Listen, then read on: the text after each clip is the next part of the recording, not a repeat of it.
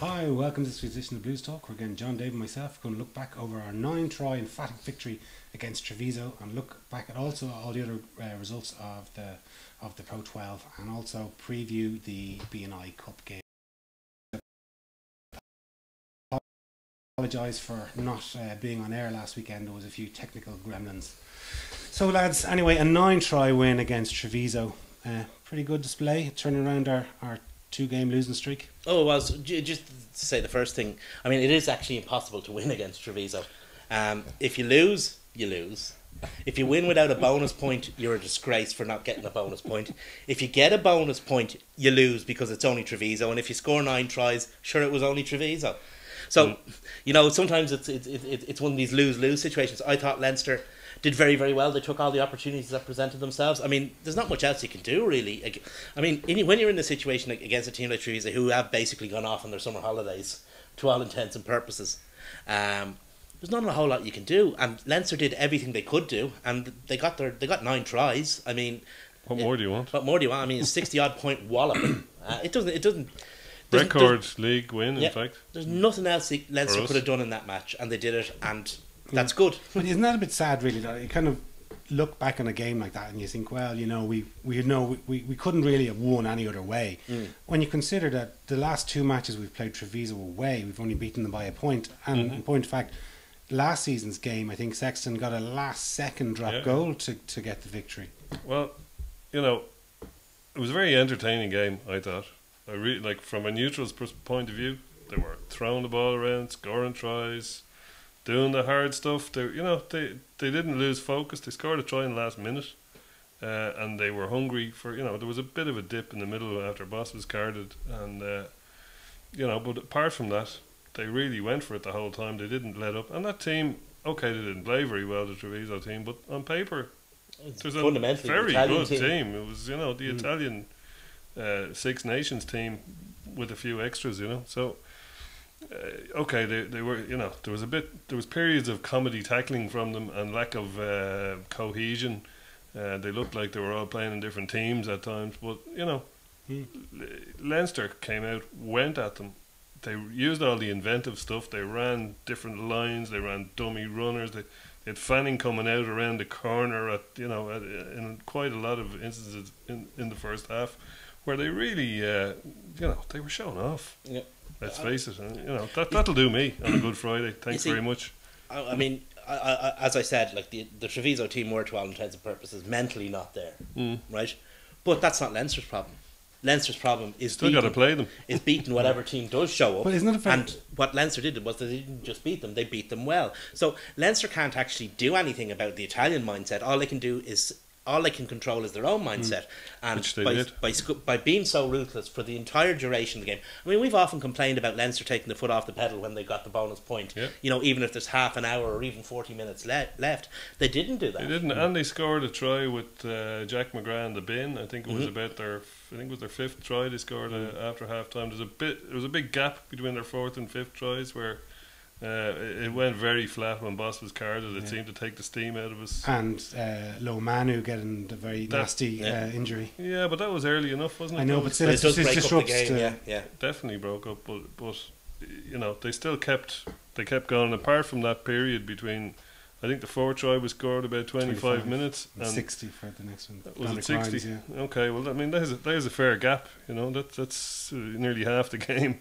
So we scored 9 tries in half of the game, and we also scored at least one of them with 14 players on the field. You know, so but like just what Dave was saying, you know, it maybe it's a bit of an Irish trait that we're very hypercritical of the opposition teams when we do put a large score on. But you think back, like, if the All Blacks played against any other Tier 1 nation and put 50 or 60 points on them, which they often have done, as they did Ireland a couple of seasons ago, you know, it's like, well, that's how bloody good we are in New Zealand. We're the best. You know, it's kind of critical of the It is opposition. an Irish trait. It is that self-deprecation, almost self-loathing sometimes on occasion.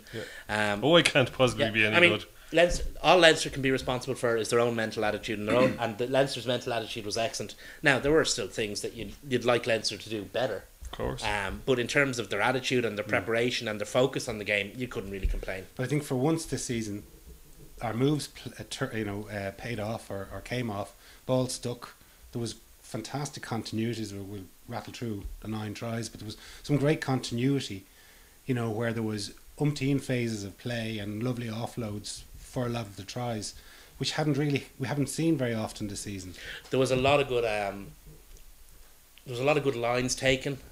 Some of the stuff that was, kind of, not necessarily pre-prepared, but pre-planned. Kind of came off. Pre-planned, yeah. Came off. And again, it's very hard to discuss the match because we were much better than them, and that's all praise to Leinster. It's a difficult game to really analyse as such. All you can analyse is Leinster's attitude. Well, I think it started and that was good. But I think the attitude was epitomised when O'Connor picked the team. He picked 11 Irish internationals, a Springbok, and 4 other Irish internationals on the bench. Yeah.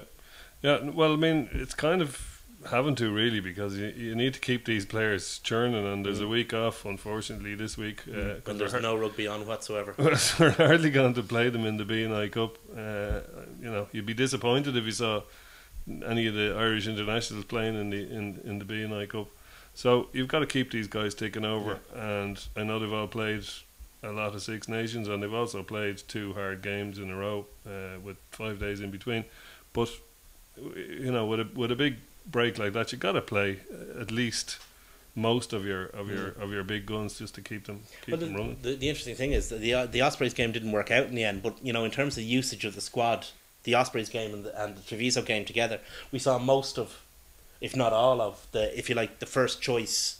If we were heading into a Heineken Cup semi-final this weekend, which we aren't because there's no rugby on this weekend, but if we were, all the guys who would be in the 23 got a run out over those 2 games, which is a positive, So he has to keep them in that kind of that frame of mind coming into the game against Ulster. And anybody with a hint of a niggle, either didn't play or got dragged off early. I mean, Redden might have a hint of a niggle. He wasn't played. Darcy wasn't played. And Luke wasn't risked. Well, Luke certainly wasn't risked.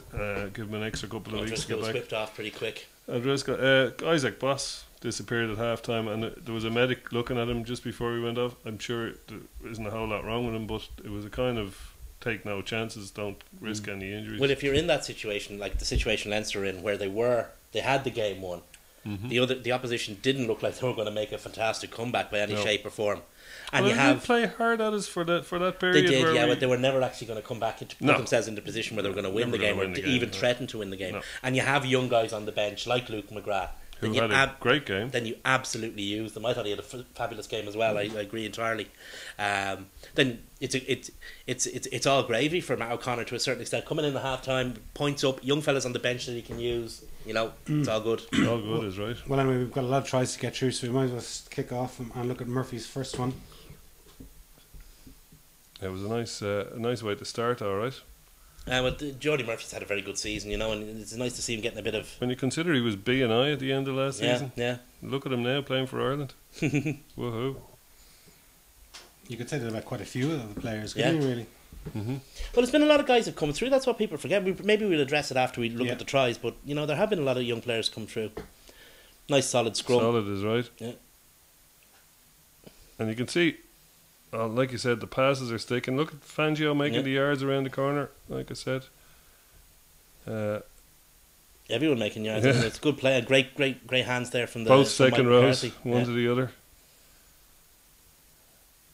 And here, Carney, I think it is, pitches it back into him. Yeah, it's great hands from Rob Carney. He's had a very good brain season from Rob Carney. He is having a good season. He's shown his all-round footballing ability really this year. Yeah, he's in great form. I guess someone like him now, he's transitioned from being, trying to make the breakthrough from the Leinster team into the Irish team now. He's gone on 2 Lions trips. And he's now a very senior member of that team. Yeah, he's kind of come right through the ranks, to be a leader within the team. Absolutely, yeah. You'd hope that when guys are talking together in the team setting, that he'd be one of the guys doing the talking, because I mean, he's one of the more senior players. I mean, when you think about it, he made his debut back in 2006, 05-06. Yeah. That's 7 years ago. When you think about it, it doesn't seem like much as the seasons roll into one another. But that's a long time ago. So. You know, that's what you'd hope from a guy It like doesn't him. seem very long because you're old, Dave. Well, that's true. That is true. I am very old. I'm feeling older every day. But So we look at the second try now. I think was Cronin's. Showed some lovely turn of speed for it. This is Cronin. I mean, you could actually see the acceleration. The hooker that thinks he's a centre. All hookers think they're centres. At least he's not going for drop goals like No. Keith Wood used to do. He hasn't quite gone that far yet. Yeah, brilliant turn the pace. And great quick brain as well. Yeah. Look, straight through. Right, I'm gone. See you now. Bye. Like, that's 40 metres that he burned everyone. Yeah. He did burnt a whole lot of backs, wingers, the whole lot. I mean, he is genuinely quick, but the one thing he has, apart from sometimes being quick, is no use, because there's no use being quick over 100 metres because the pitch is only 100 metres long. What he has is the ability to get from a standing start to a stop speed Acceleration, yeah. really quickly. Acceleration is the most important thing, and he really has it. But that's part of the explosive power. It's the same when he's carrying the ball in contact. Mm-hmm. He's He's phenomenal. been great. It shows the conditioning these guys have as well. You know, it's that they can ratchet it up that quickly. And look at the Yeah. bulk on the guy as well. To be able to, if that was an American football player, somebody run on with oxygen for him. He's bulk, but there's not much on him, if you know what I mean. Oh yeah, but there's a lot of bulk for Oh yeah, but it's scrummaging, etc. it's the right kind of bulk. It's not like the Oh, old of days. course, no. It's not like what's his name with the long hair that plays for Wales, Hibbard. Hibbard. Yeah, Yeah, he's a bit of an old belly on him, so he has. he's got an Ed Kelly there Yeah. for sure. So the next one was Keane Healy's Keane Healy, audacious yeah. dummy. Yeah. The other centre. The other centre. Yeah, you see, your tight head can't really be a centre, so it's only the loose Yeah. head and the. Okay, we call him left winger then. Again, it's good play. Nice change of direction there. Mm-hmm. Reece Ruddock carried well all day. He's good. He's had another guy we'll have to talk Brilliant about later. season. Who's had a breakthrough season in Yeah. a way. Again, like lovely offloading and you know Backs and continuity, forwards, keeping the ball interacting. alive. Healy just got this ball and he went, these guys are not stopping me. I'll do a dummy. I mean, to a certain extent, he did. I mean, from that distance, Keane Healy doesn't need a dummy. I mean, he can just barrel over. I mean, he is disappointment of the Lions tour. He's put it behind him to really mature this season.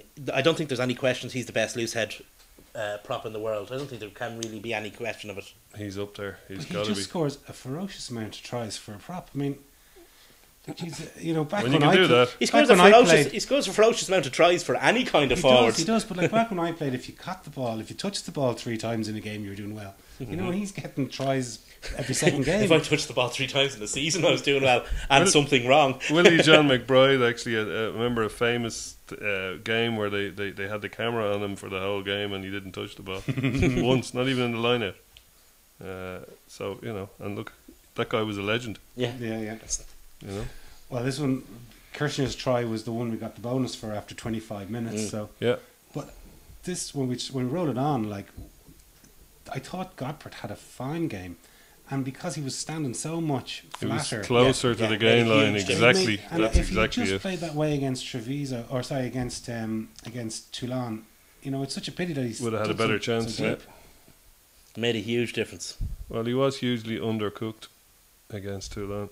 Because he does have a nice break. I mean, he's got good skill. Like you said at the beginning of the season, all those Kiwis have good skills, you know, and Yeah. he does have. He's a nice step, good burst, and he passes well out of the tackle. Good basics. Yeah. They all have it. Kirshner takes Even it. the rubbish ones. Kirshner takes a nice line here, actually. He does. And, you know, showing no ill effect to the clash in the air. No, Copper's break, but he had a good bit to do after, you know, okay, slight comedy tackling from number 11 there. he's a big guy though, Kirshner. He is I don't think people realise just like I mean, he is physically. He's a big guy. 95 kilos, and there's, you know, none of it is Richard Hibbert. No, Pints of brains. yeah. No, I like a pint of brain myself, but So then we mentioned earlier we had to wait a good 20 odd minutes for the next try. I gave people a chance to go to the bar. But But when it came, Dom Ryan came on and he got his try. this is the one off the line out with. No, it's not the one I was thinking of actually. No, this is just a nice mall, and Yeah. clever. So many tries, confusing them all. It was good marshalling by Luke McGrath. Yeah. He kept telling his pack where he wanted and where There is serious comedy tackling here, though. They're just like, look when he runs over for the try. Who's there? No one. Yeah. They're just standing there looking at him. You know that. At a certain point, you can tell when a team is just, it's playing by numbers. It's like, oh, there's them all. I think I should just amble over and stand here. But I'm the pillar. There was one guy out slightly wide, and there was 3 guys in. And look, you can see it now in a sec. There's one guy just standing there who just gets caught flat-footed, and the rest of them are just standing behind them. Yeah, the other lock, the number 4, just ambles out of the path. Yeah. He's not really they're not really killing themselves at this stage. I bet you he's delighted Joe Schmidt doesn't work for Treviso because he'd get a murder on Monday morning. Yeah. Still, Reiner had to do the work there. Oh, yeah. And he did. Yeah. I mean, it's all very well the guy not being there, but somebody from a Leinster jersey has to go over, and he did. Mm-hmm. So I think it's our 6th try then came from my man of the match, which was Noel Reid. Yeah. Mm-hmm. And I think The possibly break from this is the one I think from the line out. The break from the McGrath was absolutely fantastic. Yeah. He just had a bit of presence of mind, and he dummied and he handed off. I didn't see who he handed off, but it was. It's actually. I'm actually very sweet. Reid's second try is the one that was the try of the game, but I didn't know. No, you're quite correct. Luke McGrath was superb for this try. It was it's classic scrum half snipe. Really was, yeah. I didn't see who it was, but if you see it, he just you can see his brain working in a split second. He goes, "Hold on, I won't. I'll hand that guy off and I'll run." Yeah.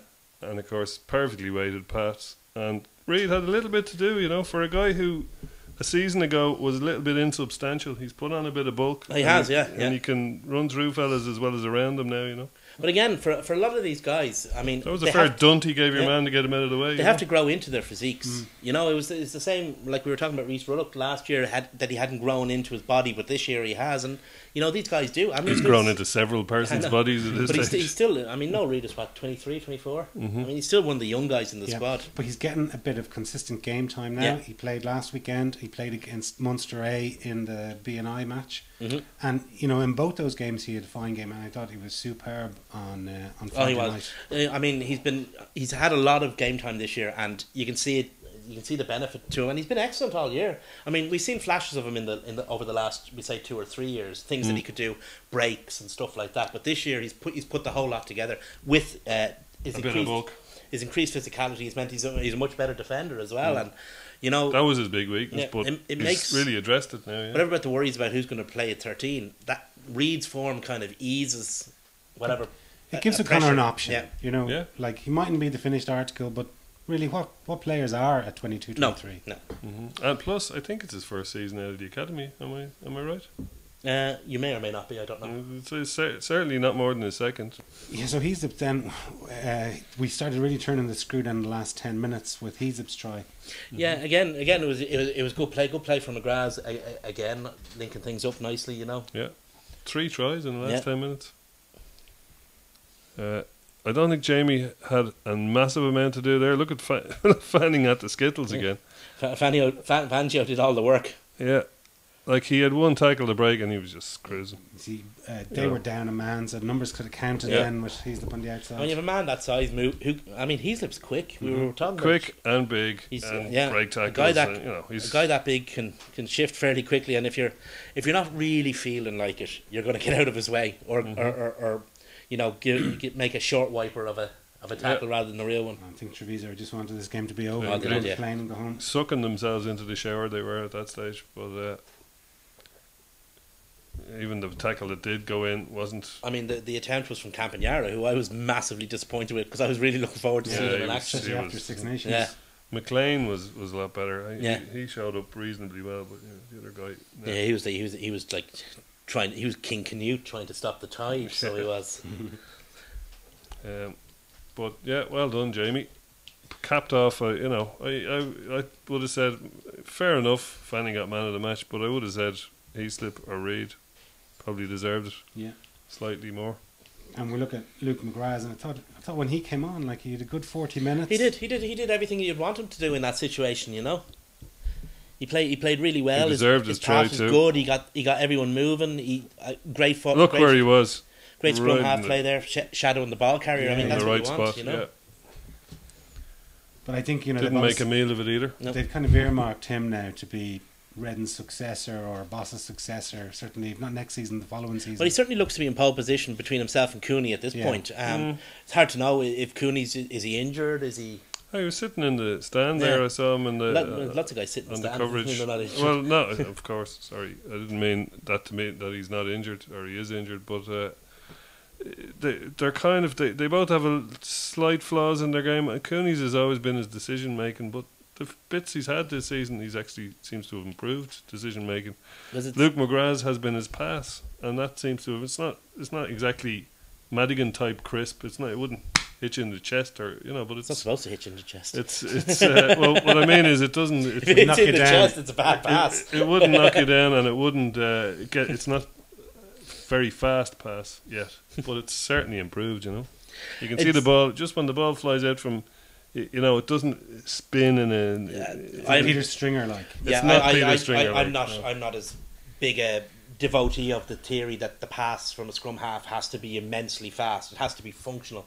Scrum half's most important role is his decision making. and that guy has great decision making for a young guy. Although you don't want to make Bradley type pass. No, you don't want to make either where every second ball was at the toe. No, The other- you don't want to make Bradley pass, but to be honest with you, the current Irish obsession with the pass scrum halves was basically the media trying to justify Stringer's selection for the Irish team for over 10 years. That's what it's all about. Everybody said, I mean, you look, name the best Dave. 5 scrum halves in the world over the last 10 years. Did any of them have a pass anywhere near as good as Stringer's? No, none of them did. they had other elements of their Exactly, game. but there are other elements to the game. But Of what course. Stringer did excellently was his pass. And course. that's all he did. And that's all he did, of course. But But he did it if so you- well. If you could that it blend demanded. Stringer into Rob Howley and Gregan and Marshall, you'd have a RoboCop that would be just the best player in the But world. over the course of Peter Stringer's career, there were only 2 scrum halves from the home nations who didn't make a Lions tour. Him That's true. and Guy Easterby. And there's reasons for that. I mean, you look at George Gregan, you look at Jus van der Westhuizen, you look at Justin Marshall, you look at... None of those guys had extraordinary passes. They could actually play football. Which Stringer was a one-trick pony. Now, he did that trick really, really well. But it was a one-trick pony. And because of that, we obsess about the pass, because that's what we've been told over the last 10 years. Scrum half has to pass, scrum half has to pass. He doesn't. He has to have a functional pass. What a scrum half has to do is guide his team around the pitch. Yeah. You look at Pienaar. Pienaar doesn't have a great pass. But is there any better scrum half in the Northern Hemisphere when he's on song? Yeah. No. Even though he's not from the Northern Hemisphere. No, but in the Most in the certainly Northern in it. Hemisphere. Yeah. I mean that's the thing. I mean it's all about being the what was the French used to call the scrum halves? If they Petit were général. The petit général. That's the thing. Yeah. So anyway, we look at Reid's last try, and I thought this was I thought this was super. epitomised Leinster in this game. Yeah. Still, we were in our 22. We were still willing to And attack. we want to go for the With 80 minutes, clock's 80 on the minutes clock. on the clock. It's actually time is up, but we want another try. But there's great interchange between Heaslip and Reid. Great play from Goppert first of all, but this is great. Reid is gone. Yeah. Heaslip is in the right place, but look the way he drops back just Yeah. the right amount, and he just shadows the man perfectly to take the pass That would be back. so simple to butcher. Oh, yeah. As we But almost exactly. did against Toulouse back in 06. Yeah, that's true. Like a 2-on-1 It's so like simple, but it's like you just said. It's so simple to get wrong, and that's see the way he just slowed us just slightly, and he got it that. perfect, Yeah, he held his depth very well. perfect. So well done, guys. And look, Jamie Heaslip's still full of running. Just shows you how fit the guy is. Yeah, guy's a monster. Out in the backs, full of running on 80 minutes. I'd love so many minutes of rugby he's played this He season. plays 80 minutes every Unbelievable, game. isn't it? Yeah, Every Did I game. read somewhere he played every minute of the Six Nations too? yeah, He did. You did. Yeah. Every single. I think he was the only one in the whole of the Irish team. who Oh, he's an played. absolute beast. He's extraordinarily fit. Yeah, he was at a thing in my work there a few weeks ago from doing a maxi muscle, and the physique on him it's just phenomenal. Did you have a little moment? Did you? I did. Yeah. Little moment in your pants. Well, no. It brought a tear to my eye, Dave. Which one? I used to matron. Right, lads. So anyway, the bonus point victory keeps us 6 points clear of Munster. We're on 74 points. especially after Munster got their victory over Connacht at the weekend. Which I watched that match and I felt so sorry for Connacht. Like they just didn't get any rub of the green. They didn't. No, but they played a little bit They dumb played rugby. better than they played had better against than they Ulster, have. in Yeah, fairness. but It's a good thing you didn't see last week's episode for Connacht fans. Connacht got a bit of a roasting last week. I think maybe that's why we had technical problems, Dave. You know, it was God punishing you for giving out about Connacht. Well, one thing we didn't mention, well, we mentioned last week, but we haven't today, was Connacht's new signing at centre. And Yeah. it was interesting, I heard Bernard Jackman Andy Eki. been interviewed, and he was saying he is the best available centre because presumably Jackman's gone looking in the market, and he said he's the best available. Well, he would have gone looking, seeing he's going to be a head coach. And he also, I think, said that Leinster and Munster were both in for him, but he's gone to Connacht. Possibly a lot to do with Pat Lam. But I wonder, though, if that's some Also sort an of... extra few quid. But I wonder if that's a payoff for Henshaw, possibly. I know Peter Brown... Philip Brown has come out and said no, that he won't move, but He didn't actually say that. he He said he won't be forced to move. be And forced so to did move, Joe Schmidt. But then the president of the IRFU kind of hinted that he would. But I wonder Right. if it's a playoff that we'll buy you this very, very exciting centre from New Zealand, but Henshaw has to go. I think there's an element. There's certainly an element of that to it. I think, but I think there's also an element that the IRFU are targeting the second Welsh team. And what they want to do is they want to upskill Get Connacht forward. enough or up finance Connacht enough that they can challenge for 4 Irish places in the whatever the hell they're going to call it cup. And I think I think there's what you say is valid, but I think there's also an element that the IRFU have decided that Wales need to be punished for their behaviour over the last 6 months, and Connacht are going to be the rod that they beat them with. That'd be nice. Over the knee. Yeah. And the other game of note, I suppose, of the weekend was Ulster's thumping at the hands of Glasgow. Glasgow are really cruising now. They're 27-9, really, and I watched that match on Friday after Leinster's, and it was tight enough at in the first half, but once Glasgow got motoring, they were flying. And Glasgow took what they did to Munster and did it to Improved Ulster on it. and proved on it and did it to Ulster again. I mean, there was that one dodgy try that even the try scorer didn't believe was scored, but I'm telling you, that wasn't the winning or losing of that game. no, the game was over at that stage. We said it 2 weeks ago. We said it after after Glasgow beat Munster. Actually, you didn't see it because it was last week. But that Townsend has brought Glasgow are quite an innovative team. I mean, they play fairly simple rugby, but they do it in an innovative manner. He uses the players they have very, very well. He's moving Vernon around the place. They don't commit to mauls at line out, so there's no offside line. They can come around the side with impunity. they have a good spirit as well. They seem to have a very good team spirit.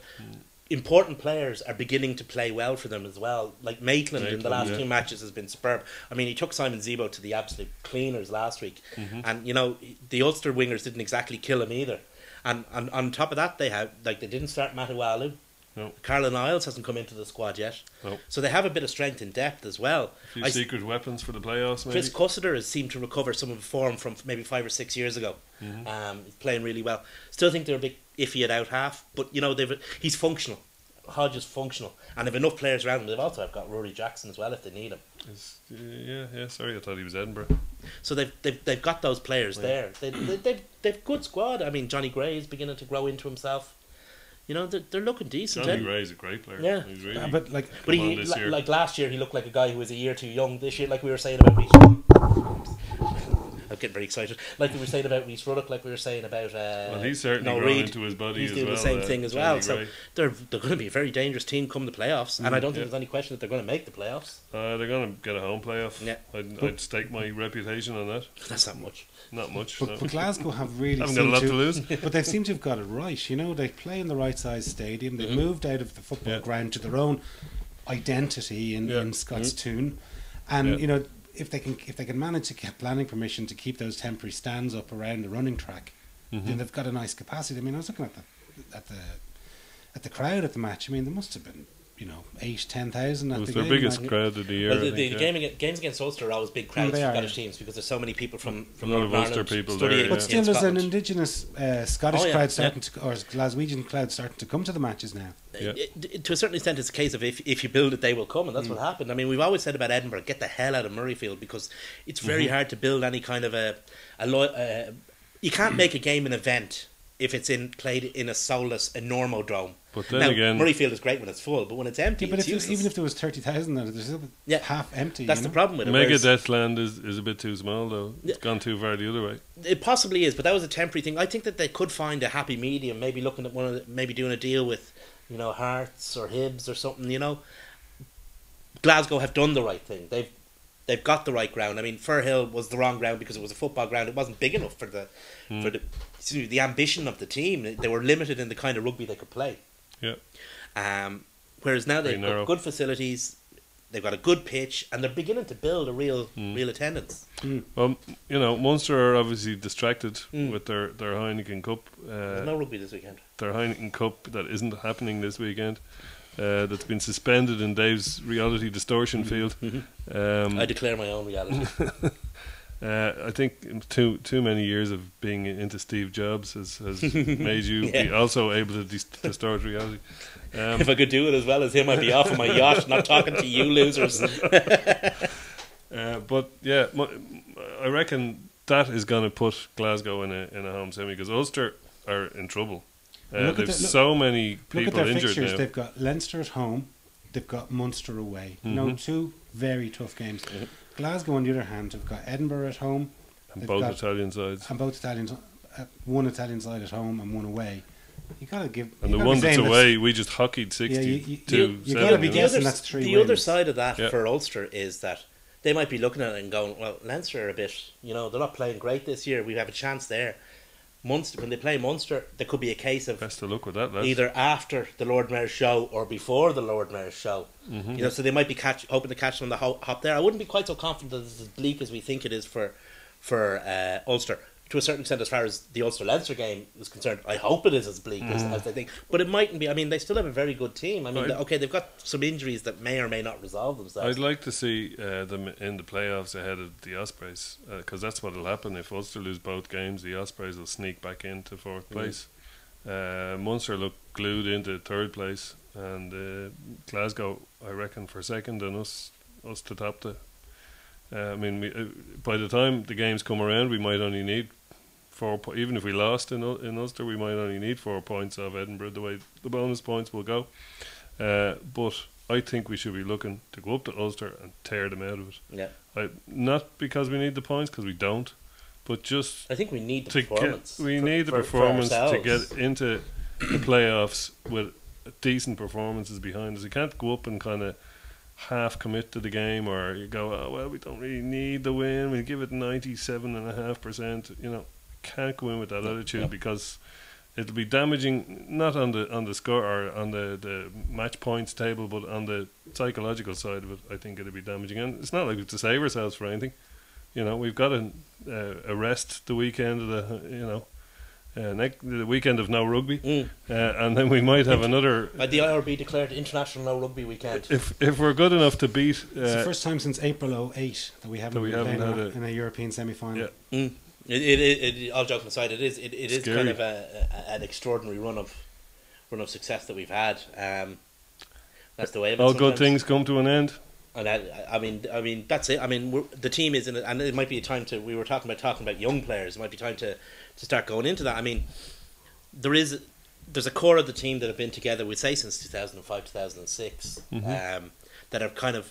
Some are right at maturity level, like Rob Kearney, like Jamie Heaslip. Some are beginning to slip over the edge, like Brian obviously is retiring, Leo's retiring, Gordon Darcy's coming close to retirement, Geno, Redden and Boss. But then that's offset by the fact that there's a huge number of really bright prospects coming through. We've Jack McGrath's coming through this year, Marty Moore, Devin Toner's really stepped forward as an international lock this year. Yeah, Rhys Ruddock. Jordy Murphy has played very well. Then you've got Noel Reid coming through, and there's guys like that. So what has happened to Leinster this year is it's actually a team that's kind of going in two directions at once, as it were, and it hasn't quite met in the middle. Maybe it met in the middle last year. It hasn't quite met in the middle this year. But the future, people are thinking, oh, it's doom and gloom, and the coach must go, and blah blah blah blah. Well, there has been lots of debate and discussion about O'Connor, and From idiots. Well, I mean, I think some of their from a arguments, mixed bag I of think knowledgeable and not so knowledgeable I think people. some of their arguments are valid, but if you look at the facts, like I was just looking at it, compared this season to last season, for example, we're top of the league. We're leading by 6 at the moment. We've won 15 and drawn 1. We've got 74 points and scored 12 bonus points.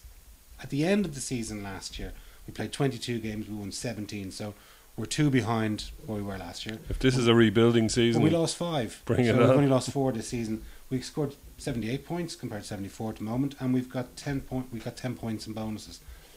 And we only scraped through the semi-final of the Pro 12, 17-15 against Glasgow last season, and then obviously we had a very tough game against Ulster. But we won the league based on the final being played in Dublin. Like I based on Robbie Dyack not being able to get the ball down. maybe so as well, yeah.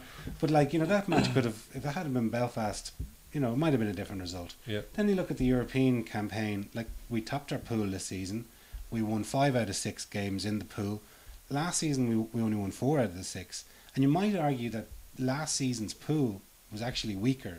Admittedly, Clermont were in it, but the other 2 teams, Scarlets and Exeter, I would argue that if you look at this team, you had the French champions Cast, you had the English runners-up Northampton, and you had our bogey team Ospreys in our pool, and we still came out on top. Now, obviously because we didn't come out of the pool, we got through one the dropped pass away from winning all our games, pretty much. The last minute, we did. If we hadn't conceded that try at the end against Northampton, that's what I'm saying. We didn't deserve to win that game, in fairness, but we were on the line. And if that pass had gone to a man rather than hitting the deck and being intercepted, we could have stolen it. It would have been burglary, and we wouldn't have deserved it. But the record books would say we people are being very harsh on O'Connor. The big difference is that had a home semi. Or if you look at the players that were available last season and the players that are available this season, I mean, it's a huge difference. I mean, we've lost Johnny Sexton, and people can say, "Oh, well, that's an excuse." It's a huge. I mean, the best out half in the Northern Hemisphere is gone, without question. The best coach in best possibly winger. the world. The best coach, the best wing/utility back. That when people talk about the great foreign signings Leinster have signed, Ethan Asiwa would be at least second. At least number 1. At least he'd certainly be number 1 on my list, but he'd be at least second in everyone's list. He's sort of vying with Contepomi, and I'd say you look at the guy who was the, if you like, the breakthrough star of the Lions tour, Sean O'Brien, out for a vast amount of the season. Yeah. And these aren't easy replacements. These aren't on top of which you have. In fact, he was out from the Northampton game that we won to the Northampton game that we lost. The difference was we didn't have Sean O'Brien. On top of that, you have a new coach coming in, who's come in after the signing window has closed, if you like. So he hasn't been able to put his own stamp on the team. And plus, he's got to follow the Beatles, Yeah, that's it. He has to follow the Beatles. I mean, Joe Schmidt is the greatest coach that Leinster has ever had. He'll probably end up being the greatest coach Ireland has ever had, and indeed the Lions, I'd say. And Matt O'Connor has to follow that act. And I think people are judging him too harshly. I know some people. It's quite right to express concerns about how Leinster are playing, because for vast chunks he hasn't been season, perfect. He's mismanaged a couple of things. He's mismanaged the out half question, and we haven't played very well. There's no coherent. If you're looking at Leinster, you couldn't say this is how Leinster play the way you could under Schmidt, the way you could even under Cheika. But again, give the guy 5 minutes to get a season together. I think there's this fine balance between encouraging your players to play an attacking brand of rugby and trying to play on the gain line, which he hasn't done, specifically the match down in Toulon, and then for guys to drop passes and knock them on and throw the ball 4 meters too long and a line out. That's a player error, of course. And it but doesn't people matter are blaming that on him not doing Exactly. as many drills as Joe Schmidt. Well, look. If you think back to the match in That Clermont, is because they selectively read one interview and decided to take their own interpretation out of it. That's not what actually was said in that interview. What was said in the interview was that Joe Schmidt liked to do all the drills very intensively all at once and then do the discussion off the pitch, whereas O'Connor prefers to do the drills and then discuss them on the pitch, on the training pitch. So, but people decided that meant that Matt O'Connor isn't doing any training. Yeah, but if you think back to the match against Clermont in Clermont last season, our line out misfunctioned, and if we had have got those, we possibly could have won the game. At We least didn't. drawn It didn't work, and we lost. Same thing happened in Toulon. It didn't, and there was very little criticism of Schmidt. And I think, as you said, Dave, there is so much harsh criticism of O'Connor this season.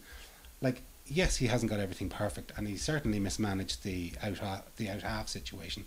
And I don't know whether he's getting pressure from the IRFU to pick Madigan in Pro 12 games, and he can have his own free choice to play who he wants to play at out half I don't think in Heineken. Don't think that's the case. I He think hinted at that. I think to a certain extent that, you know, whisper it, but Madigan's been shit this year. Well, I mean, anytime he hasn't he hasn't played had a well. good season. He hasn't had a good season, and But- now, to say that Jimmy Gopperth has, you know, dropped a few dookies on the pitch certainly himself has. in his time, so it's not as if one of them.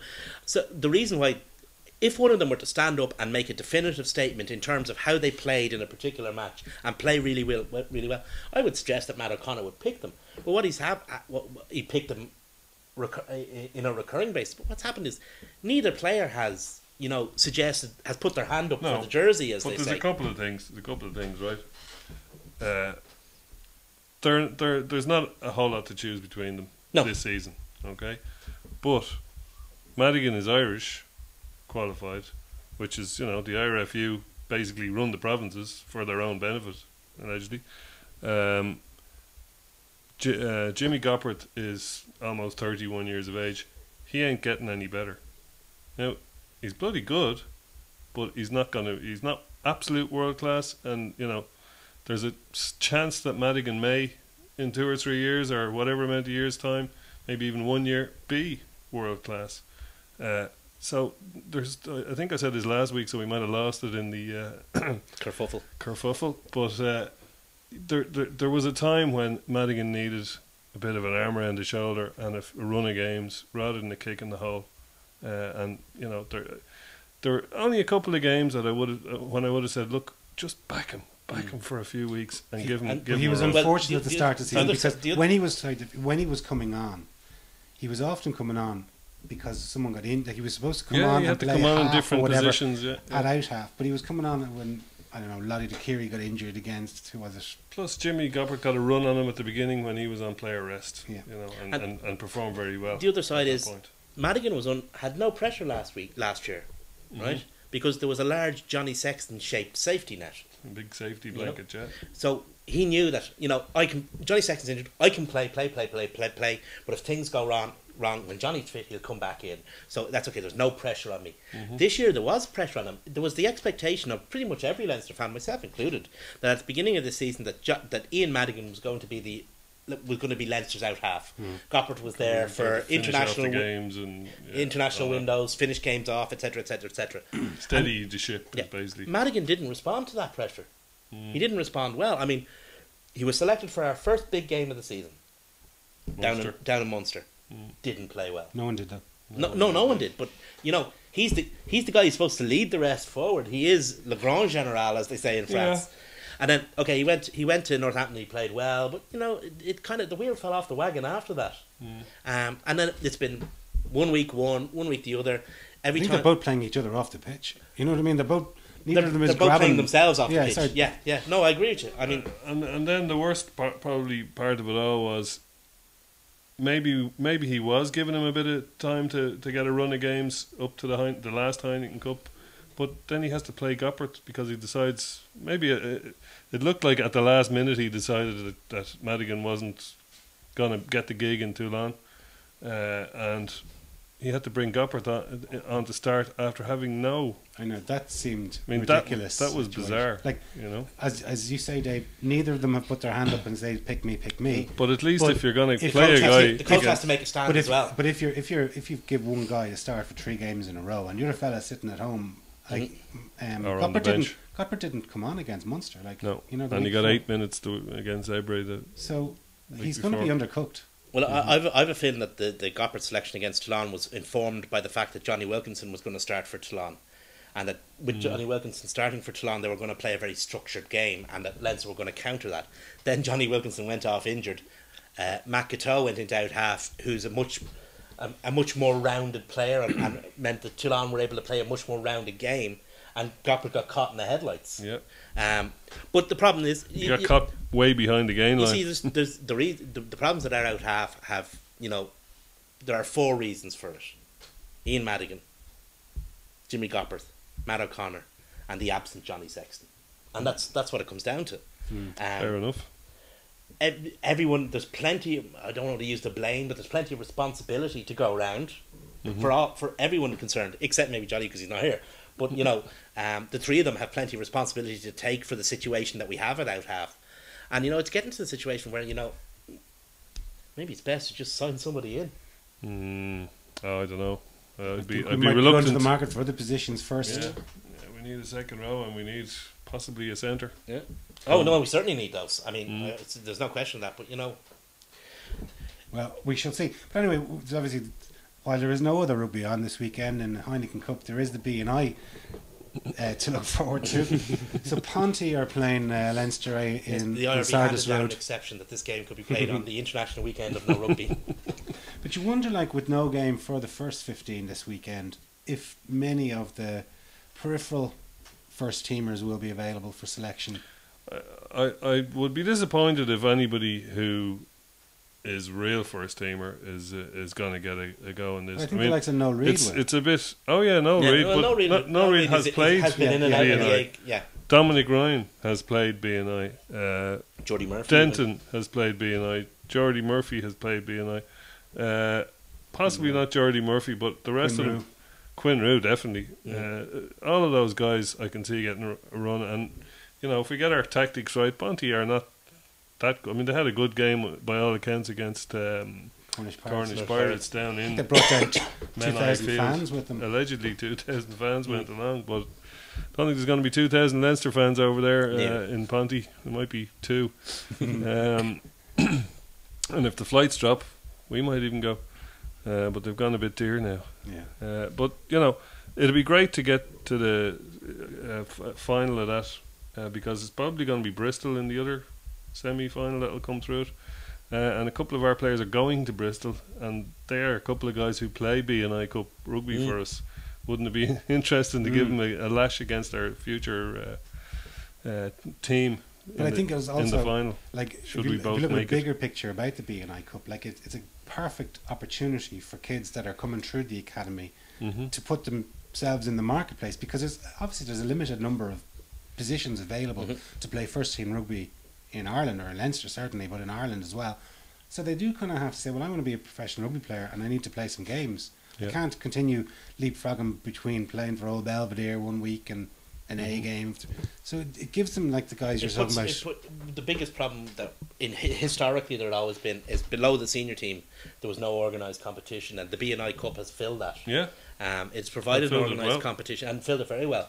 I mean, for young players, say for example the young props coming up against some of the gnarly guys who play in the English National 1 and 2 who are 40 but have been propping since since the days of Victoria, know every single trick in the book. That's a great. But they're learning about experience. as fit as.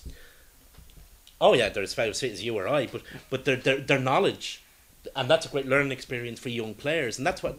Who was it that was John Wells? John Dawes. Is John it? Dawes. Sorry, John Dawes.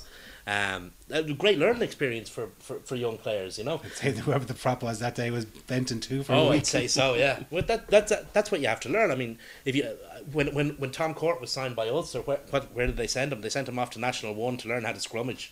They sent him off to where was it? Rosalind. They sent him, or Rotherham. one of those old English clubs to learn how to scrummage, because that's where you live and die by. But there's a your whole scrummaging. rake of young Irish lads playing in the championship in England. There is, yeah. Because it's an avenue for them. Like if you look at, say, Copeland, given he He had a didn't couple make of it years to in the the academy, championship, and he yeah. got through there. He got a gig in Cardiff, and now he's got a big He was move Rotherham, back. wasn't You see, well, obviously, for start players, people mature at different rates. So a guy who's coming out of the academy might be 3/4 done, as it were. Mightn't be ready for the Leinster team or the Munster team at that very highest level. Because you're talking Heineken Cup rugby, you're talking Pro 12 rugby, but maybe you're ready for National 1 or National 2 in England. Well, what I remember from the last And that completes the cooking, as it were. the last game against Ponty, which is in the pool stage of the B&I in last year, It's last January, year, yeah. was it January last? 13. Okay. You've got guys like you're saying who are, they're semi-pro guys. They mightn't be the fittest guys, but they've got the experience and they're gnarly and they're fairly decent lumps of lads. But then you've got the academy guys who are at a peak of fitness, because they have to be, because it's ruthless in that academy, and if you're not on the top of your game, you're not going to last pissing time, Yeah. So you've got guys who are supremely fit but inexperienced against guys who are supremely experienced but down the pub several nights a week.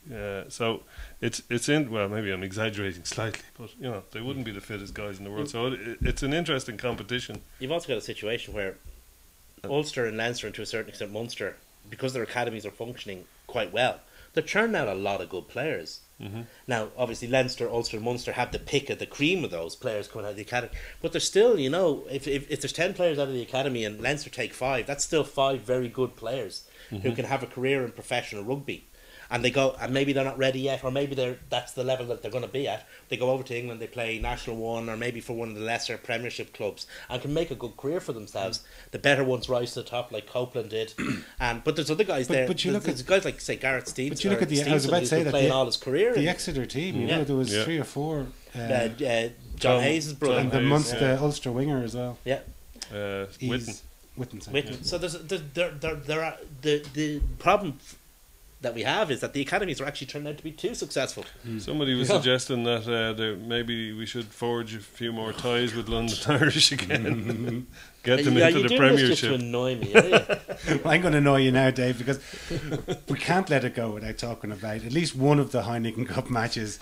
So this weekend, obviously, Munster play against Toulon down in Marseille. Well, Claremont and Saracens, obviously. They'll have got a great lesson from seeing how we did it wrong. Yeah. And hope that stands to them.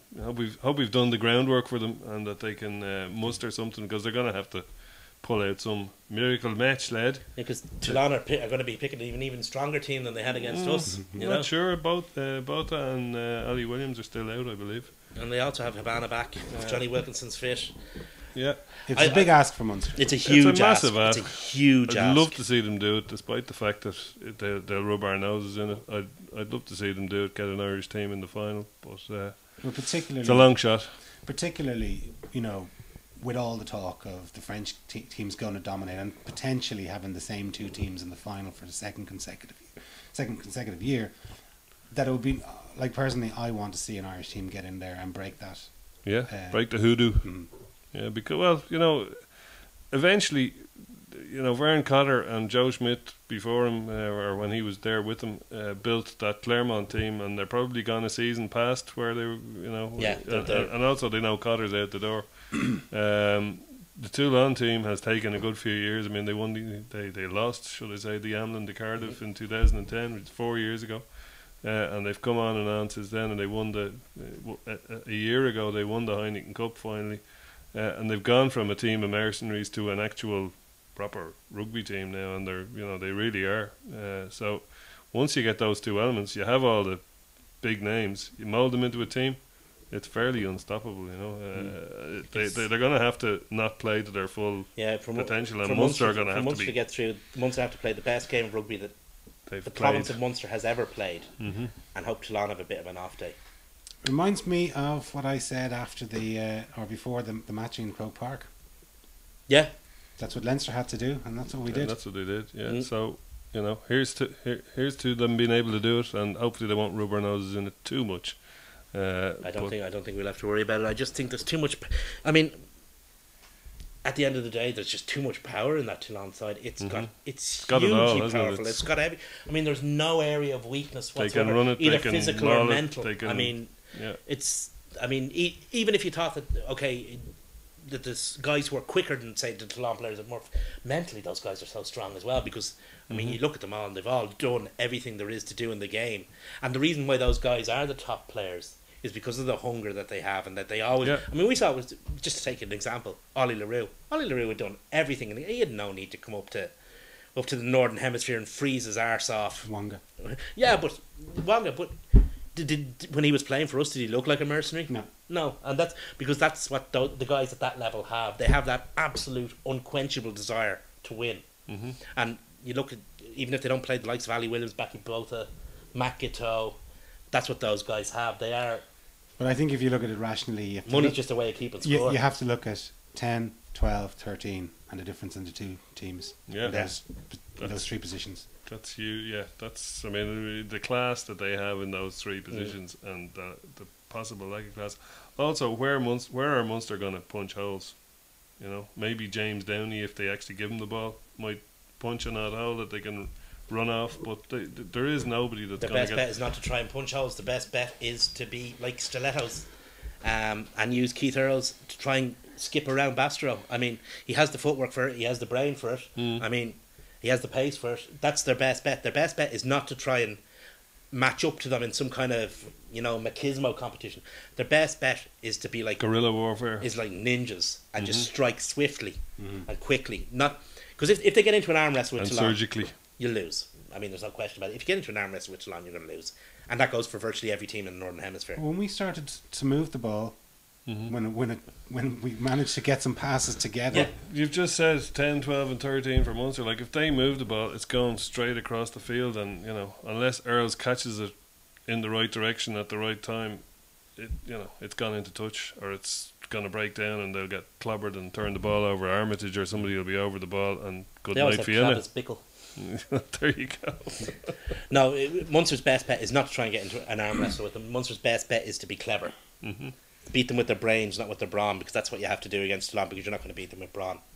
Well, you got to have a lot of brawn as well, though. You got to just Well, to keep brawn, you in the game. Brawn earns you the right to play, but once you get there, he's not going to do it, so you have to be cleverer than them. Yeah. The problem is, Toulon, actually at 10 and 12 in particular, have two of the cleverest players to ever play the game. Well, anyway, we'll see. Anyway, thanks a million, lads. Thanks a million for watching. Cheers.